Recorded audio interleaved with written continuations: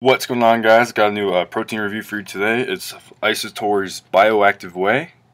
I got this in the promotion off bodybuilding.com, so this is free to me. So I don't really know how it's priced right now. It does come with 30 servings, which is kind of a lot for a small tub of protein.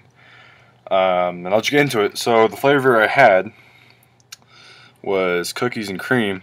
This is probably one of the best cookies and cream proteins I've had.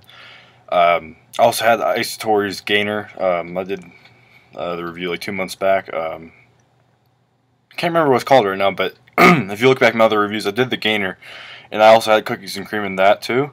I believe this one does taste better, so just take that for what it is. I'd probably give the flavor a 9 out of 10.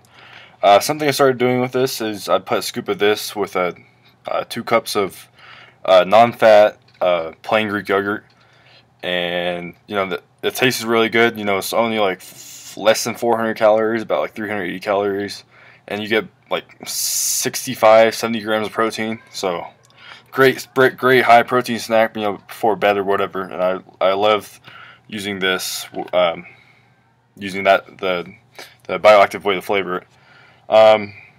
So yeah, flavor is great. Mixability is just fine. A couple shakes and it's mixed up all the way. Going to the macros. One scoop is 35 grams, 140 calories, so pretty low in calories. Total fat is 3.5 grams, 2 grams saturated, 95 milligrams cholesterol, 3 grams carbs. So as you see, this isn't that clean of a protein. So if you're if your cut is like really dependent on, you're really like into a cut, you can't fit those into your macros, I mean, that's not really for you. It's not that clean of a protein. I am cutting right now. I'm down like 11 pounds, and I've just been fitting stuff in my macros, so it hasn't been the problem for me. Past the carbs, you get 2 grams of sugar, 25 grams protein, so pretty high in protein.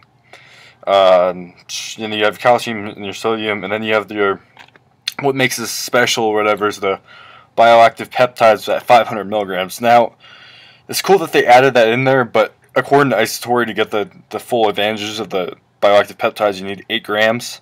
So if you just had this and you didn't buy their separate BioGrow supplement, you need 16 scoops to see results from this. So I don't know if I like seeing just 500 milligrams in there. I feel like that's just so they can put on a label. So that's about it.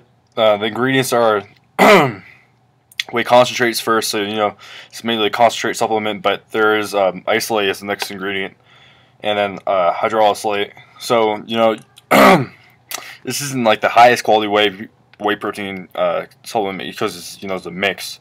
It's not just an isolate. But I had no digestion issues with this. I feel like the quality of the whey protein, the concentrate was high. They even say high biological value protein. So yeah, I had no problem. I like blends of whey. I don't feel like paying for an isolate if I don't need it, and blends don't really give me stomach problems, so that's fine for me. And then you have your cookie crumbs because it's the cookies and cream.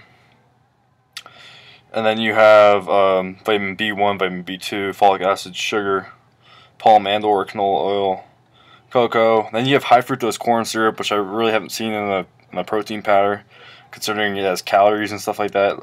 Why didn't they just use sucralose? Well, they did use sucralose. I just don't know why they added high fructose corn syrup in here. And then you have flavors and textures. That was about it. So that's about it for Isatori's BioGrow. It mixes perfect. I really like the flavor. They really hit the cookies and cream on the head. It does have that kind of artificial aftertaste. I don't know, I managed to taste that more than other people. Other people that have taken my protein stuff, I'm like, hey, do you notice that weird aftertaste? They're like, no. So I mean, maybe I can just really notice that sucralose whatever aftertaste, but I kind of noticed that in here. But other than that, the flavor is good. Mixability is good. I like this pretty high in protein, 25 grams. BioGrow is cool, but they didn't really add enough to really do anything if you didn't have a separate BioGrow tub to supplement that in with this BioGrow and the whey. So that's about it.